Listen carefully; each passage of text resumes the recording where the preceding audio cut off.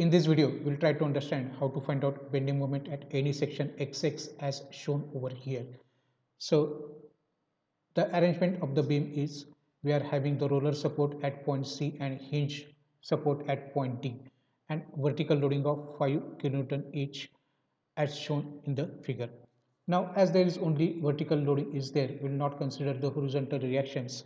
So vertical reaction at point C is RC and the reaction at point D is RD. So first we'll apply the condition of equilibrium over here. That is summation of forces in y direction is equal to 0. Upward forces positive and downward forces negative.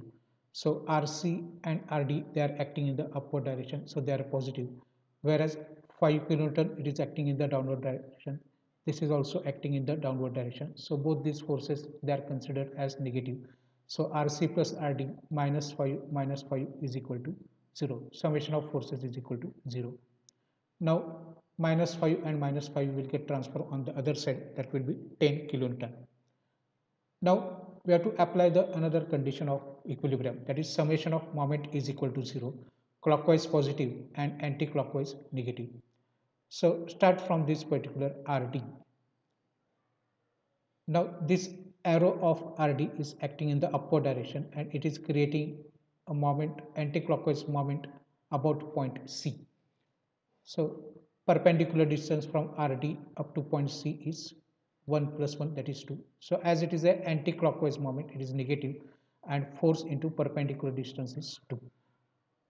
Now this will create clockwise moment 5 kilonewton. The arrow of this 5 kilonewton, it will produce clockwise moment about point C. So 5 and perpendicular distance is 1. So it is 5 into 1. This anti-clockwise moment created by another 5 kilonewton force. So 5 into 0.6, that is minus 5 into 0.6, because this is anti-clockwise moment. Now 5 into 1 minus 5 into 0.6, that value comes out to be 2 kilonewton meter, minus RD into 2, correct, that we have transferred on the other side, so it is 2 RD. So 2 upon 2, that is 1. So value of reaction at D is 1 kilonewton. Now we can substitute this value in equation 1. So from equation 1 we are having RC is equal to 10, transfer this plus RD on the other side, it is minus 10 RD. So 10 minus 1, so that is 9. So we have calculated the reactions, that is RC is equal to 9 kilonewton and RD is equal to 1 kilonewton.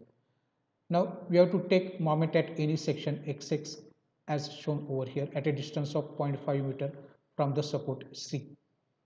So taking moments, we can say that consider all the forces on the left hand side of this particular section XX. We have extrapolated that particular section over here. We'll consider all the forces on the left hand side of this. So the moment will be equal to this RC will create clockwise moment as indicated over here, and perpendicular distance is 0.5. So 9 into 0.5. Whereas this 5 kilonewton force will produce anti-clockwise moment.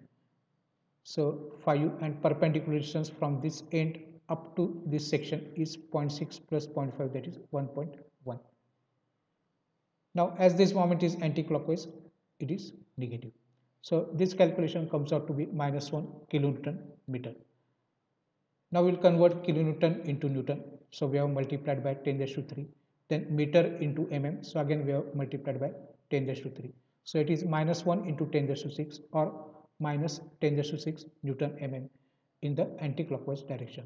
So in this way we can find out the moment at any section in the simply supported beam. Thank you very much for watching.